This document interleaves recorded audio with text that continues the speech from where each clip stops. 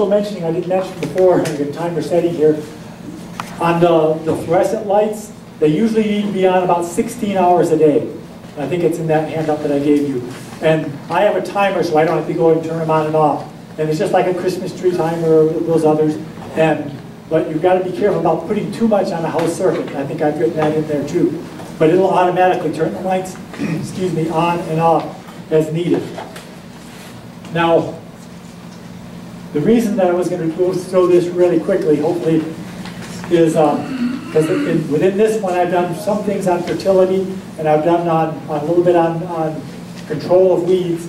And some people think this is a laugh, but that's one thing you have to do. Ho, ho, ho. And that's what it is. That's why I say living in the garden. You have to be out there and watching the things that are going on.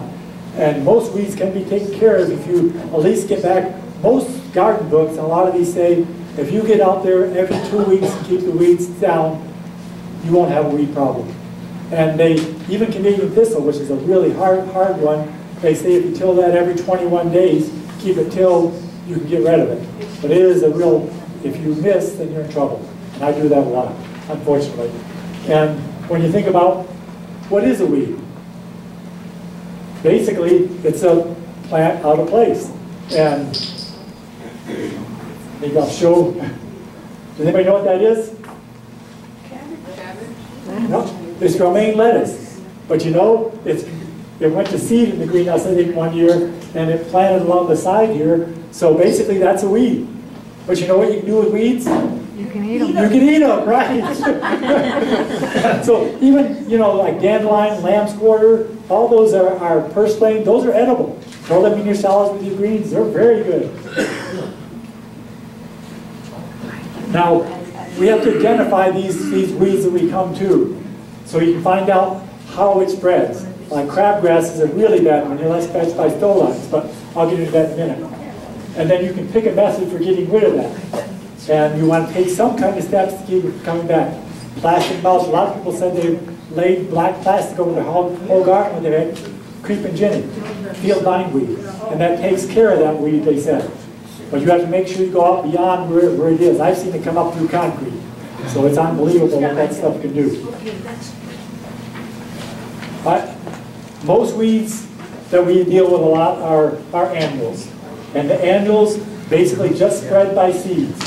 Its entire life cycle takes place in just 1 year. That's why they call it an annual. Like lamb's quarter, pigweed, wild oats, wild buckwheat. One thing interesting about some of these is wild buckwheat, for instance. If that goes to seed, that seed stays viable in the soil for over 20 years.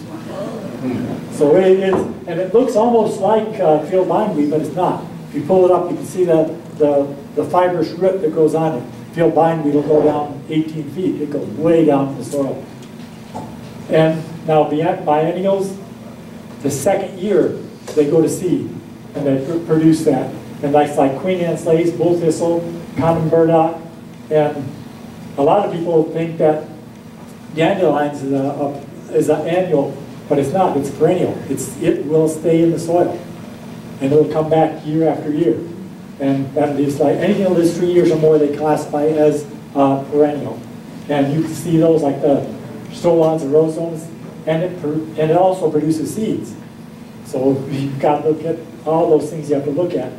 And even milkweed. You see those along the side of the road? That keeps coming back year after year. And sometimes I hate to kill the milkweed off because that's a harbor for the monarch butterflies.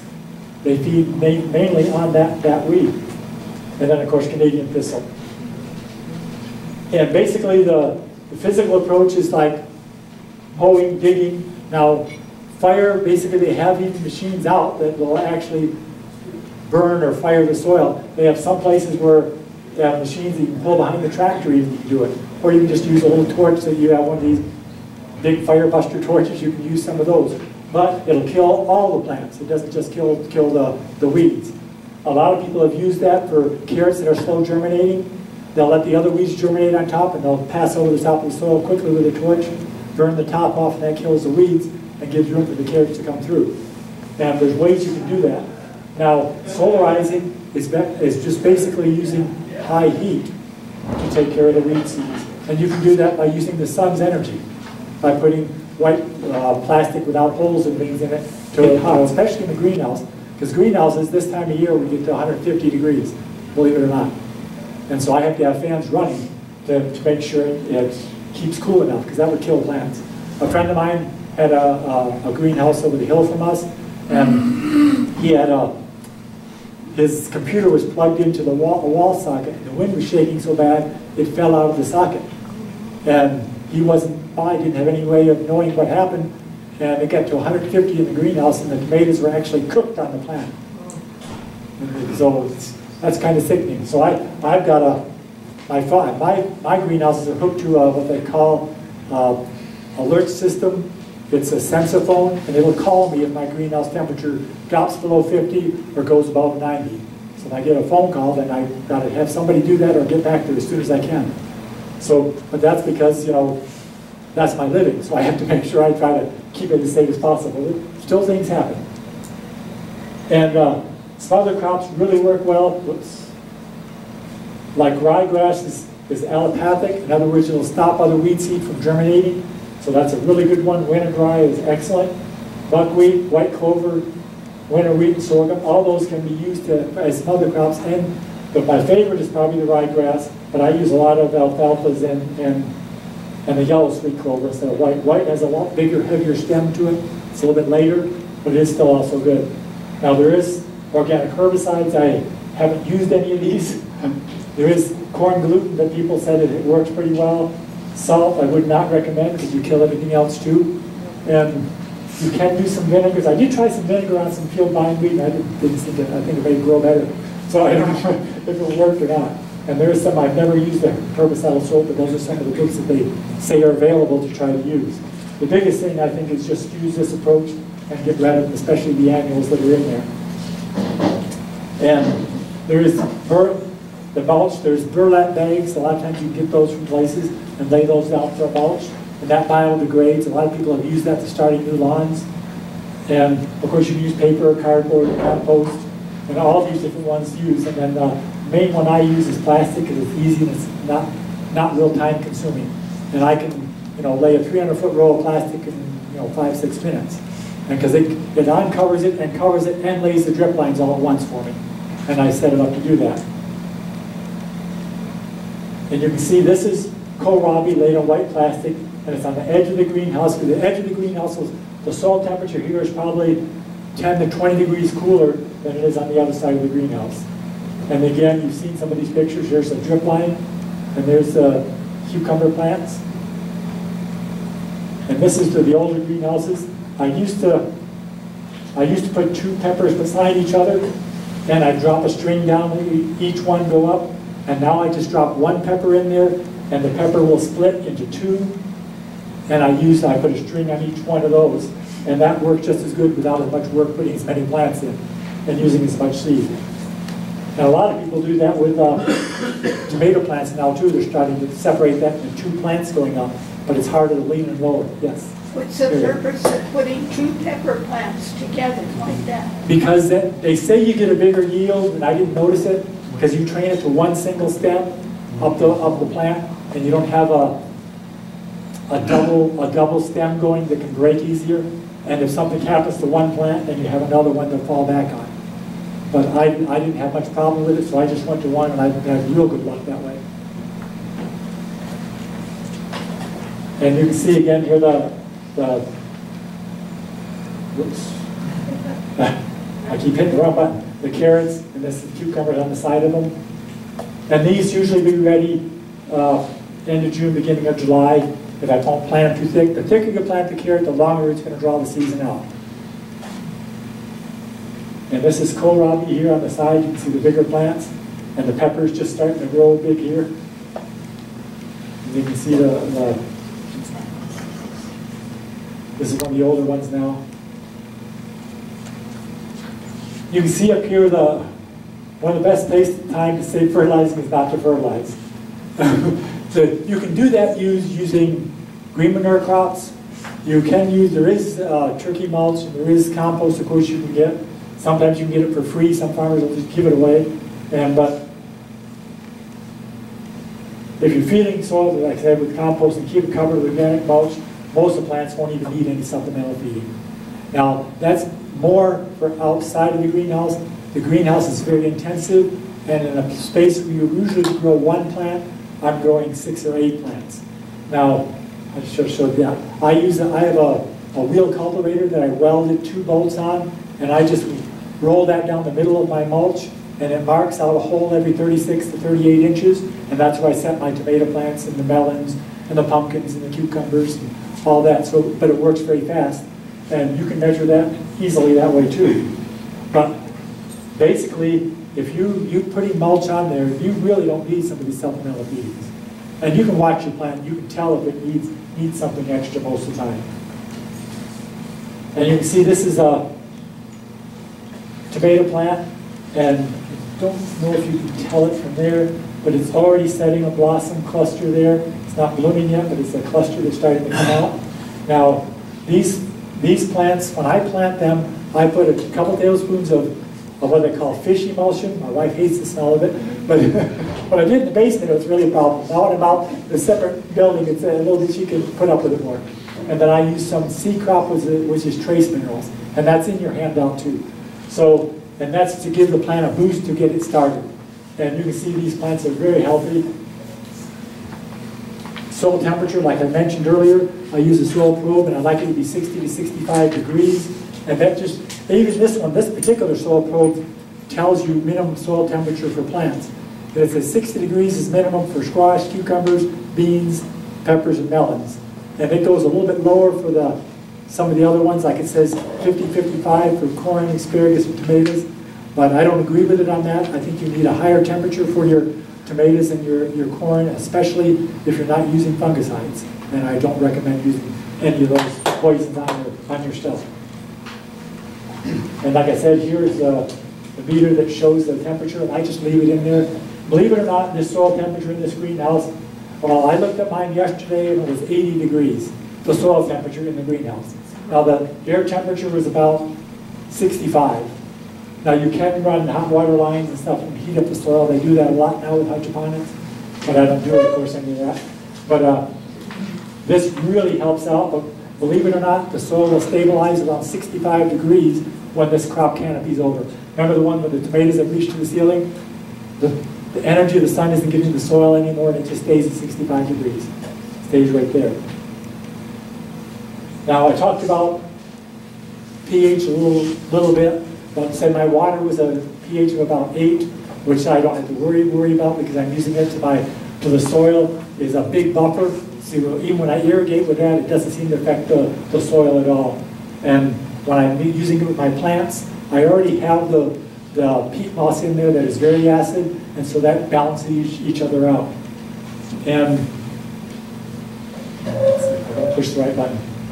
Now, 7 being neutral is most of the things where plants grow in that. And I like this 6.8 to 7.2, which is most of the farmland around here is already that. Unless you have that white stuff that's on the top, that alkaline, then it gets really in that high range. And most sources say from 6 to 7.5 is okay for growing.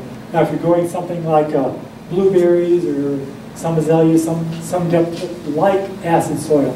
But look that up, grapes like an acid soil. So look some of that up, and you can get some sulfur or add something to your soil that will buffer that and try to keep the pH down. And even a lot of your trees will have some acid, especially your pine trees have an acid to them. But if you watch the plant, if you see it's okay, I wouldn't mess with it, don't worry about it. But you can test your water. There's a lot of places that you can send off. Some of those tests are pretty reasonable for less than $20, $30 to get it tested. And you can buy test kits that'll test that for you too. And they go by colors, and Sudbury has a real nice test kit out, and you can do those. It'll tell you some of those. And now, a lot of people like to I don't use any of the siphons or injectors, and you can add different things to your plants. Even the fish emulsion tends to clog the lines up, and it tends to mold if you use that, so I put it directly into the soil. I don't try to run it through my drip lines, which a lot of people like to do. And you can use, they say, an acid to clean it out, or you can just use vinegar to clean that line out. But most of the time, I don't mess with it because I just make sure the soil has enough nutrients in it to get through that season. Now these are your main, some call it the major nutrients, and the macro, and this is most listed as NPK. Now you can buy some organic fertilizers with those in it, and I'll tell you a little bit about that. And these are the primary or the macronutrients, and then a lot of them are secondary nutrients. A lot of people are kicking in on this calcium, magnesium, and sulfur. Now it's really funny that most of your water here in North Dakota has a lot of calcium already in it, so you don't really need to add much, or don't need to add any. And then these are the trace minerals, and these you need in very, very small amounts. And most of the time your sea kelps, any of those have all that in it. And you can go to a store that has those trace minerals that you can just add. It takes very, very little, like a tablespoon in a gallon of water will do a real lot. It'll do like I said, if I use a tablespoon per plant on the greenhouse, I don't even use a gallon. You know, my greenhouses are 30 foot wide by 128 foot long. And so seems like they're expensive, but for what you're getting, it's very inexpensive. And these are different organic sources, and ground alfalfa meal is real good. And like I said, that if you have the possibility to be able to get alfalfa hay, or you grow some in your own yard and use that to mulch with, most ones say, though, it takes, if you want to do an acre of garden, it takes 20 acres of alfalfa to mulch that. That's what sources say. I don't know if it's really that big. Just depends on the season, I think, of how much you get and how thick you put it. But alfalfa has a big nutrient and a real good balance. And blood meal is the thing that you can get. And I don't recommend blood meal because you never know what else is in it. Cottonseed meal is real good. Fish meal is just basically dried fish, and that's an excellent source. And now this one, a lot of people are afraid of it. This bat guano, and I don't think you have to be afraid of it. It's pelletized already, but they don't think it's organic because it's a real high, it's a high nitrogen content. Most of the time when you buy that, it'll come pearled and it'll be like a 16%. And most of the time, if things are above 10, you don't consider it organic. And I'll get into that in just a minute. And of course, legumes. Growing legumes will add a lot of stuff to your soil, and that's what, of course, alfalfa is, and your sweet clovers, your beans, your peas. Any of those are a good legume source. Vetch is a real good source. And this is different sources of phosphorus: bone meal, rock phosphate, colloidal phosphate. These are all naturally occurring. Fish emulsion, liquid seaweed, and of course animal manures will also have phosphorus. And those are ones that you can pretty easily available. And potassium, that's something usually North Dakota has a lot of. Our soils are heavy in potassium. And so usually you don't have to worry about that, but there is. Now what I use a lot in the greenhouses, the main one that I use, is, I gotta push the middle button, is the green sand. And it's unbelievable. A bag about this size and about that thick weighs 50 pounds. I mean, it's about like this. You pick that thing up, it's like picking up a rock. And it's really heavy, it's concentrated. And sulfone egg is a real good langonite, people call it, but that's a good source too. And like I say again, kelp meal for trace minerals. Now, wood ashes, it's a lime that sweetens the soil, and it can be good if you would, but never use coal ashes. Coal ashes will turn to sulfuric acid, it'll burn your plants right off. So that you can't use. If any coal stuff in it, you don't want to use it at all. And a lot of times they say, most sources say, mix it in your compost and then add it to your garden, it sweetens things up. And like I mentioned before, if the combination is over 15, they say it's probably not organic. Like if you see something 888 or 20-20-20, that's been acidized to release the nutrients faster, and it kills your bacteria in your soil and can hurt the earthworms. It's just too high. And that's what I think a lot of people have with the bat guano, because it's so concentrated. Because it can hurt some of your, if you use it very, very sparingly, maybe okay, but it does, it's like, the last that I looked at was 1600. So that's a pretty high concentration. And it's, you know, even they'll say on the bag it's, what do you call it? A fire hazard, because it's very ignitable. let's see, what's that here? And if any single nutrient over 10, it's probably not organic. Like I said, except for this is an exception. Like 10-2-2, probably not. Now there is out of Minnesota, and I think there's a place out of just south of Fargo that sells, they sell an 8-2-2 that is organic. It's a turkey litter, and they sell a 6, I think it's a 6-4-4 or 4-6-6, I can't remember. That's basically all it is a composted turkey litter. And it's a up there one if you want to go that route, but if you keep the organic matter up in the soil, I don't think you really have to worry about it. And this is showing the green, so it's a little bit of phosphorus deficiency. That's because of the heavy fruit load that's on the plants. And it straightens out itself when it gets up a little bit higher, a little bit later on, and these are picked off the fruit. The fruit is picked off of there, but doesn't that look good? Doesn't that look delicious? Yes. And you can see the tomatoes. Now, once in a while, if you don't have let's see if I can remember which button. On the bottom end here of the tomato, you can see that's how the blossom end, and sometimes you'll end up with what they call a blossom end rot, and that's usually due to calcium deficiency or inconsistent watering. If it's dry and all of a sudden give it a bunch of water, then a lot of times it'll get that blossom end scar doesn't take up the nitrogen because it has too much water, and so the calcium isn't taken off. And so that makes that blossom end scar predominant, and it can rot the whole tomato sometimes. Sometimes it'll just be a little bit and it'll heal itself. But this is that perfection pepper I was telling you, like Bianca. And these are just a delicious pepper. Not my favorite, but it is a really good, and it's a thick-walled pepper. This is my favorite pepper. This is a bullnose pepper instead of a bell pepper. And this one's called Carmen. And you can see it is good green, but I sell them all red at markets. And it's very sweet. It's hard to get them to turn outside. You will turn sometime. But if they even start to get a hint of turn at the end before frost, pick them, bring them inside. Excuse me, and they will finish turning red. And they'll still have a really good flavor to it. Okay.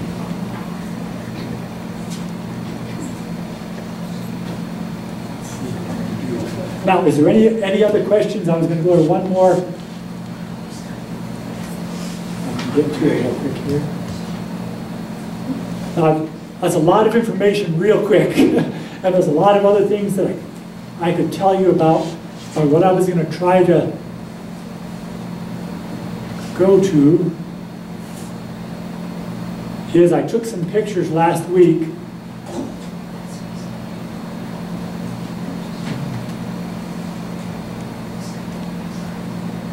If I can see if I can. Are those the ones you lost? I hope not. No, these were taken a week ago. Now, believe it or not, the plants that you're seeing there now, because they were put in April 1st, and so they're twice the size now. When you come in May, you're going to see an unbelievable difference. They'll probably have 4 or 5 clusters of fruit already set on them, on the tomatoes. But this is a pepper greenhouse, and there's one back here that I'm going to set outside, and there's some eggplant back there too, and I have eggplant in this back end. 2 types of eggplant. I have Galeen and not Millionaire, it's Orient Express. And that's a long Japanese eggplant, a lot stronger flavored, and really, really good. Japanese really, really like it, and the Asians really like it. And the Galeen is just the regular, what some people call the American, the big round eggplant. And it's a good eggplant too. And now, this side is these 2 sides are completely, I doubled the number I grew this year on those. And this is those Carmen, the bullnose pepper, the one I just showed you. And this one is a new one because I couldn't get the seed for the gourmet this year. So I tried this one, it's Sprinter. It's a green to yellow bell pepper, yellow-orange. And then this one over here is one of my favorites. It's called a Snapper. It's a big, heavy, thick-walled green bell pepper that turns red. And I'll have red peppers probably in June, I think, from here. And then this far side is that Bianca. And that Bianca is the white to yellow to orange to red pepper. And on the sides here, You can't really see it, but I have beets and carrots planted there. You'll be able to see them pretty easily when they come in May. And this is going to be the greenhouse that has the cucumbers in it. The cucumbers are already up. I planted them on the 13th, and their plants are about that big now. I was going to put them in earlier, but I'm going to try to get some bait. I'm going to get some bran meal and some molasses and mix with some BT and see if I can get some of those cutworms. And they say you can also put a collar around the plant, and I might do both, just for extra insurance, because these cucumber plants that I grow are like 80 cents a seed. So they're expensive, because how do you get seed from a seedless cucumber? But you can do it. There's some, I've had some male blossoms. I thought about doing some myself, but I just haven't messed with it. I probably should try it. I could get that so it's bigger. Let's see. Slide. Go from there. Now, these are ones I set on the side of the greenhouse. This is the kohlrabi. And these are that same jig that I used for the onions. I just punch the holes by hand all the way down, and then I set one in each hole. And these will be ready. I'll have some of those be ready in May, probably. I'll be really close if they're not. And this is a favorite. I've just started growing more and more of that. That's kale. And that's been a real, and the big thing is, when it's grown in the kale house, in the greenhouse, excuse me, kale house, yeah, it has a real sweet flavor. And sometimes outside it tends to get a little bit strong in your drinks, but this is as mild as you can get, but it still seems to have all the nutrient value that you need. Now this is the tomato greenhouse, and I have fans that circulate the air. This circulates heat up top here. It's a jet fan, but I'll show you more of that when you get to come to the greenhouses. But let's see, if you can see on the sides here, these plants were started about a week or so earlier than these here. And so they're a little bit bigger. These plants today, I went out and I strung strings on them, and they're about twice that size today. This is from a week ago, and they have blossoms, are starting to blossom. So I went out with, I have an electric toothbrush that vibrates, and I just hit the blossom cluster with that toothbrush, and it shakes the pollen out and gets that tomato to start setting quicker. And so that's already been done for just some early tomatoes for us. I'm hoping that those will come by the first part of June, but we'll see. But you'll see some of those, the difference of those. And the back here, you can't really see it, but there's some little spaces where I had a lot of cutworm, and I probably transplanted over about 200 plants, and the cutworms cut off on me.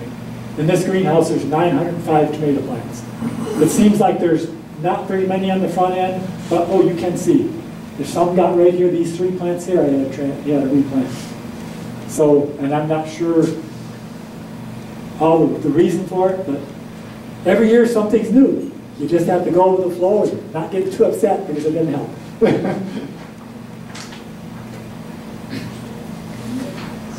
And I think I should go back.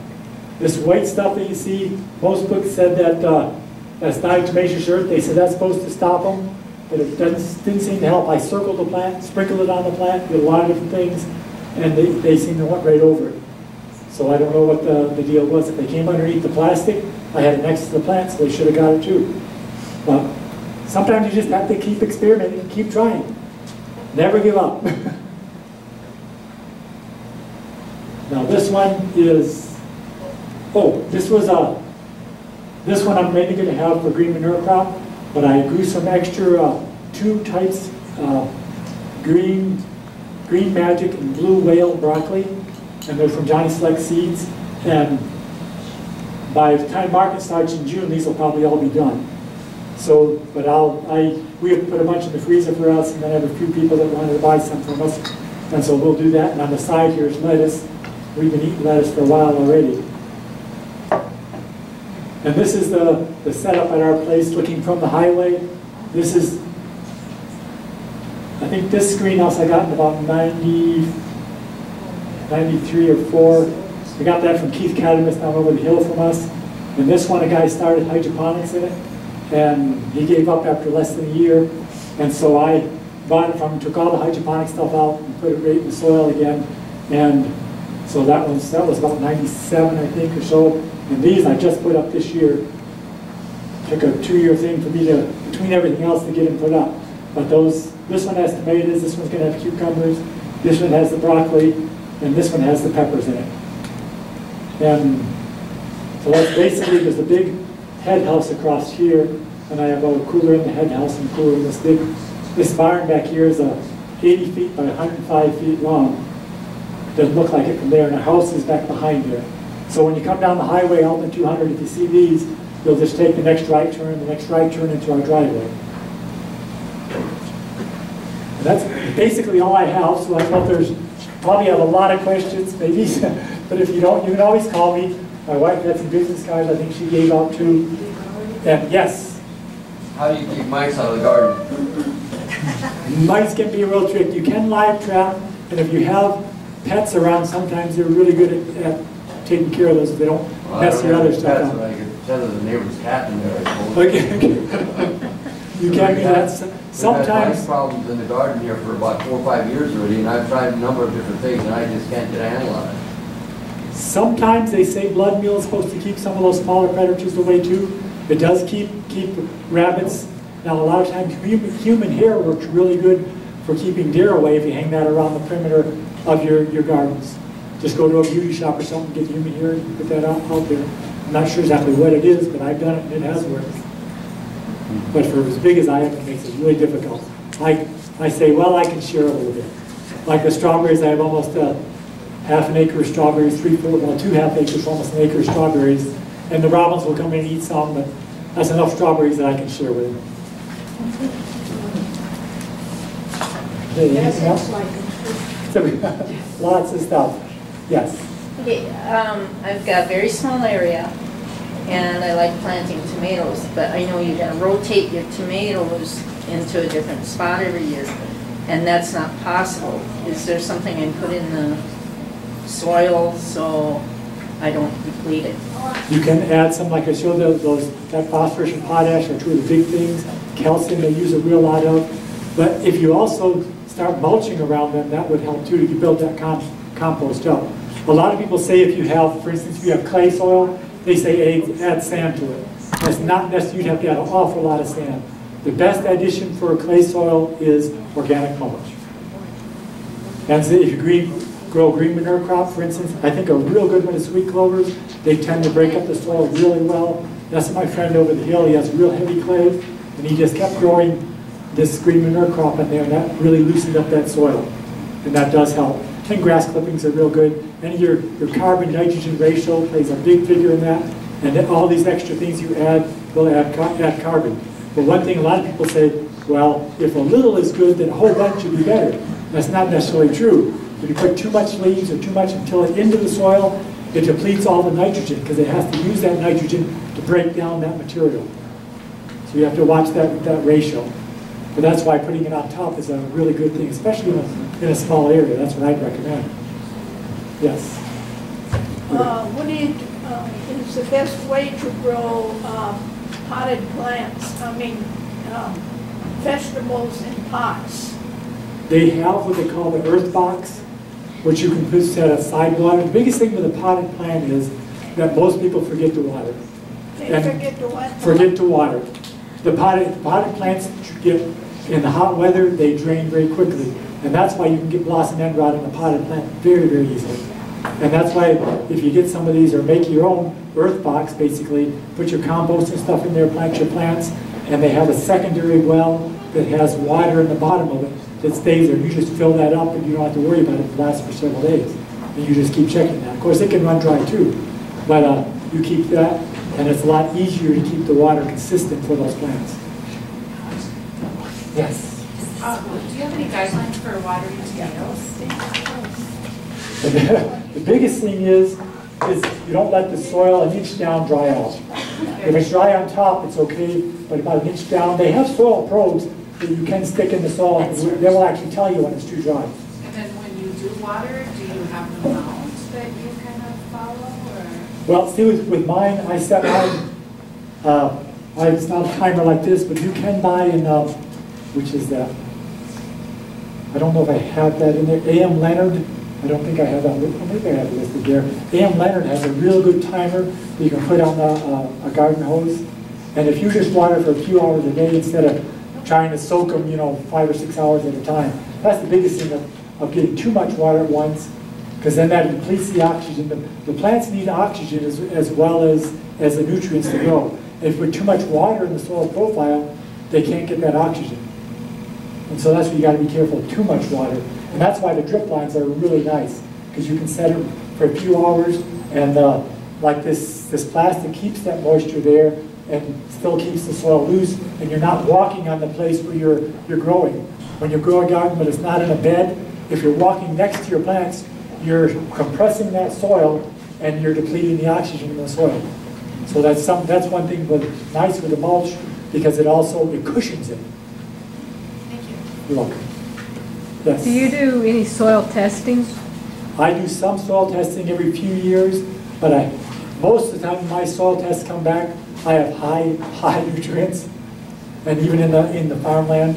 And most of the time, like my potatoes, I plant after alfalfa, and so that really helps with those, and green manure crops help. And there's some areas that you can send in for a soil test, but most of the time soil tests will say, well, you need so much nitrogen, so much this, and they don't.